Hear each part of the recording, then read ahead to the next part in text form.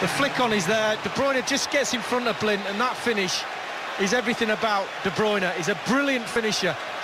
He's controlled the midfield in this first 15 minutes of this game. It's 3-4 times he's got in. That time, it was the important one. So Mourinho further from the City fans. Iheanacho in the penalty area. Now De Bruyne. Still De Bruyne. Left-footed shot. Oh, it comes off the post. And it's in by Iheanacho. And the flag stays down. And Sergio Aguero's replacement scores again.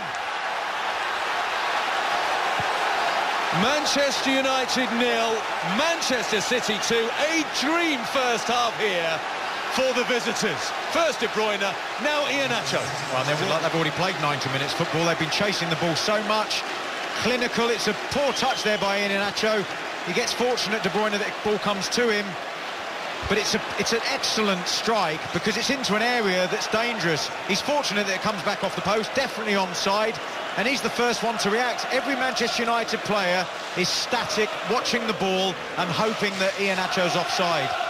This is the bit that's really important, that ball into that area. If it goes in, great, but the fortune... High line by Manchester City. Diagonal ball, not gathered cleanly. There's the shot, there's the goal! Ibrahimovic!